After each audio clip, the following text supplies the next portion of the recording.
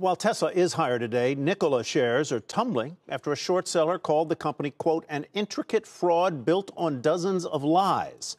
Phil LeBeau joins us now with the details. Some fairly harsh words there, Phil. Oh, harsh words, Tyler. And that quote that you read came from Hindenburg Research.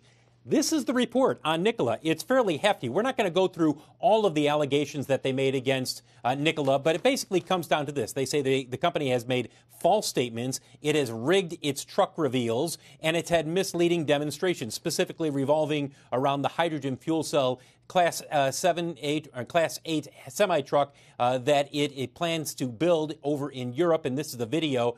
This is one of the key points that they make, saying, look, this is really not video of the truck running. They pulled it to the top of the hill. They pushed it down. In response to this report, the chairman of Nikola, Trevor Milton, says cowards run, leaders stay and fight for integrity. Hindenburg is only making people love us more for trying to destroy us. It will take the rest of the day to address the one-sided false claims, but I will put out a detailed report to address it. In the meantime, troll on.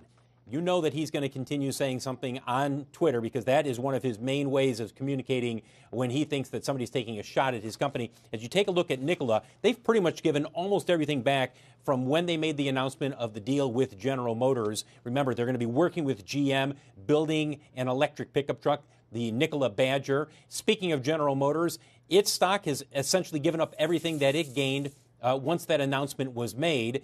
And when we reached out to General Motors, remember, they're taking an 11% stake in Nikola. A spokesperson for the company said, look, we stand by the statements that were made on the day of the announcement. At the end of the day, this is going to come down to whether or not somebody has some kind of a smoking gun, or if this is going to be one more short seller who makes an allegation, and then over time it kind of fades away.